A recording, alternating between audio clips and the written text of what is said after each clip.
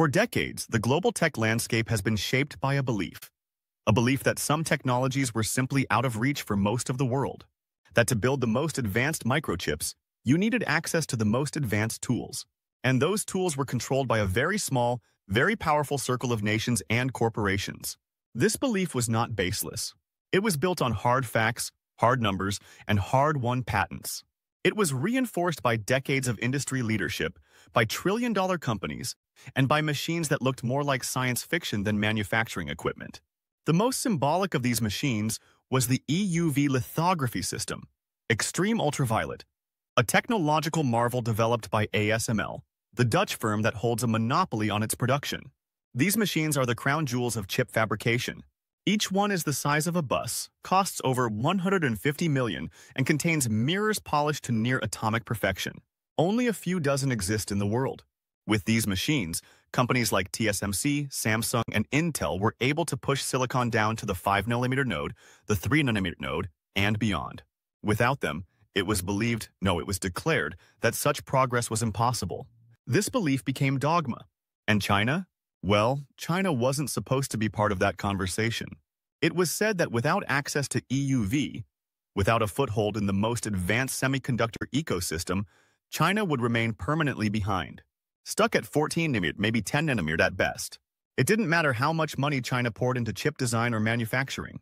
Without EUV, the wall was too high. This belief shaped policy. It shaped supply chains. And it shaped a geopolitical strategy. The United States, supported by Japan and the Netherlands, moved to block China's access to critical semiconductor tools. They banned the sale of EUV equipment to Chinese firms. Then they expanded those restrictions to include DUV tools above a certain capability threshold. It wasn't just about ASML. It extended to American software companies like Synopsys, EDA firms, chip IP vendors like ARM, and equipment suppliers from around the world. The goal was clear. Slow down China's progress. Make it wait. Force it to rely on older technology until, perhaps, the gap grew too wide to ever bridge. This was the strategy. A small yard, tightly fenced. A containment plan, justified under national security, but deeply rooted in technological supremacy. And at first, it seemed to work. Huawei, one of China's crown jewels in tech innovation, was among the first to be hit. Its access to Google's Android OS was revoked. Its supply chain was fractured. The company was cut off from TSMC, where its high-end Kirin chips were manufactured. Without access to advanced foundries, it was assumed Huawei's smartphone business would collapse. For a while, sales dipped. Market share declined. Analysts called it the beginning of the end. But behind the scenes, something very different was happening. Huawei didn't disappear. It evolved. Stripped of its usual lifelines, it turned inward. It doubled down on R&D. It restructured its supply chains. It poured resources into Harmony OS, its alternative to Android. It partnered with domestic companies. It built new design teams. And it waited. SMIC, the Semiconductor Manufacturing International Corporation, was also facing heat. As China's most advanced chip foundry, SMIC was barred from acquiring EUV machines. Many assumed it would cap out at 14nm, that without EUV, it would fall behind year after year, eventually rendered irrelevant in the global semiconductor race. But like Huawei, SMIC had a different plan. Instead of focusing on what they didn't have, they focused on what they did. And what they had was DUV, deep ultraviolet lithography. Older, yes. Less precise, certainly. But not without potential. With DUV, you can't easily etch the ultra-fine patterns needed for chips at 7nm or smaller. But there's a workaround, multi-patterning. It's a process where you essentially divide a single intricate pattern into multiple layers and etch them sequentially, aligning them with nanometer-scale precision. It's slow. It's complicated. It's expensive. But it's not impossible. In 2023, something extraordinary happened. Without fanfare, without press releases, Huawei released the Mate 60 Pro, a sleek flagship smartphone with a chip inside called the Kirin 9000s. This chip wasn't supposed to exist. It was built by SMIC. And when analysts decapped the chip and analyzed its architecture, they realized something stunning.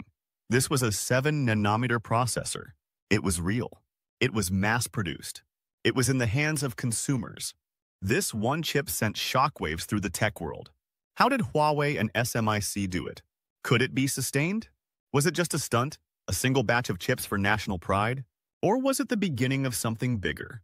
At the time, the consensus was cautious. Yes, they had pulled off 7 nm, but that was surely the limit.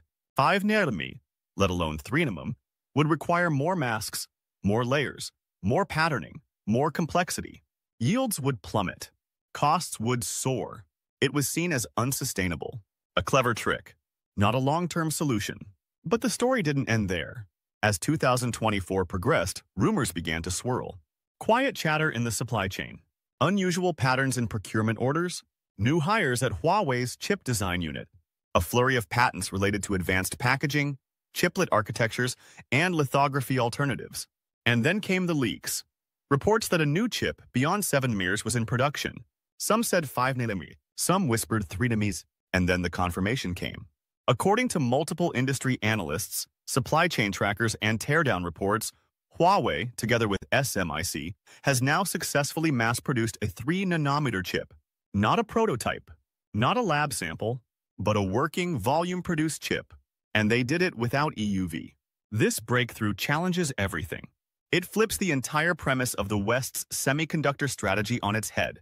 Instead of being stuck behind, China has found a new path forward. A path defined not by the clean, high-yield efficiency of EUV, but by the messy, resilient, improvisational spirit of engineering under constraint. A path that takes DUV to its absolute limits.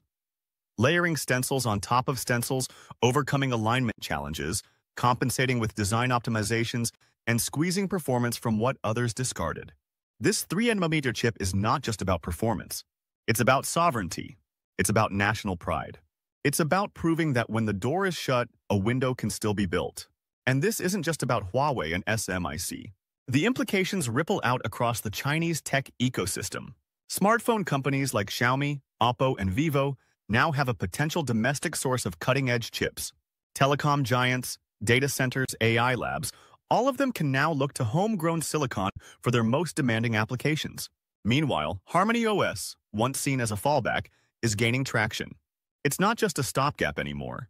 It's becoming a real alternative. With the OS, the hardware, the chips, and the supply chain all aligning, China is rapidly assembling an independent tech stack, one that doesn't rely on Google, Qualcomm, Intel, or TSMC. This is not just technological progress. It's geopolitical movement. It's a rebalancing of power. For the West, this is a moment of reckoning. The sanctions, while impactful, have not stopped China's progress. They may have slowed it temporarily, but they also forced a kind of innovation born from urgency, a pressure cooker that yielded not collapse, but acceleration. The chip war is not over. In fact, it's entering a new phase. Now, as the world eyes 2 nm, gate-all-around transistors, and the next frontier of quantum and neuromorphic computing, the rules are being rewritten. No longer can anyone assume dominance by default. Every player now understands that the game is changing, and fast. So the question is no longer whether China can catch up. It's what the world will do now that it has. And with that, I ask you, what do you think? Were you surprised by this breakthrough? Do you believe this will lead to a new era of tech independence? Or will it spark even greater geopolitical tension? And what other breakthroughs are you watching closely? Drop your thoughts in the comments. Your idea might shape the next chapter of this story. Thank you for being here. Subscribe if you haven't already. The future isn't written in stone. It's being printed, layer by microscopic layer, and the next revolution might already be in your pocket. We'll see you in the next one.